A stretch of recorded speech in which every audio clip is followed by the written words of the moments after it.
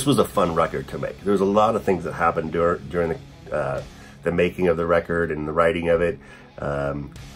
I came into the studio with spreadsheets, and I joined the band about 1.5 years ago, and pretty much right away we started writing new music. As soon as I became the guy, we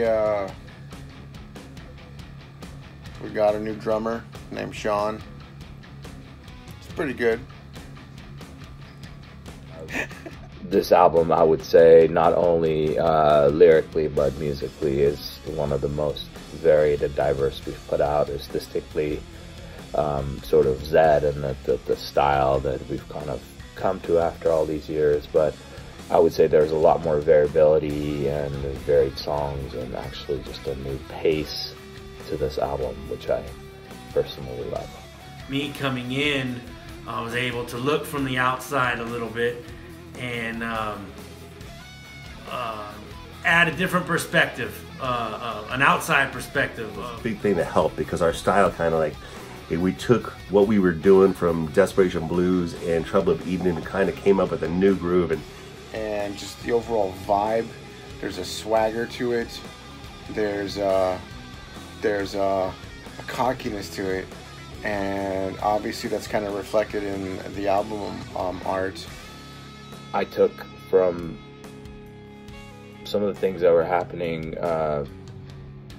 in our country and around the world this past couple years, but that's not to say that all that's there on this record lyrically.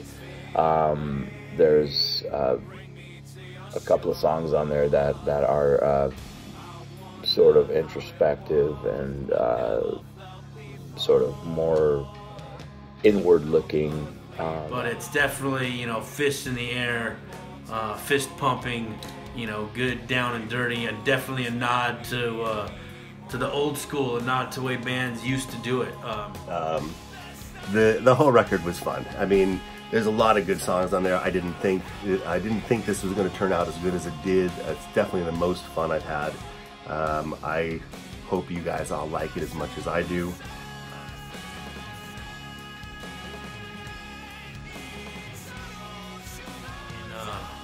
July 26th, pick up the new ZED record through Ripple Music. It is called Volume, and it's a motherfucker. It's a motherfucker of a record, and I'm pretty proud of it. So thanks for checking out what we're doing. Deuces.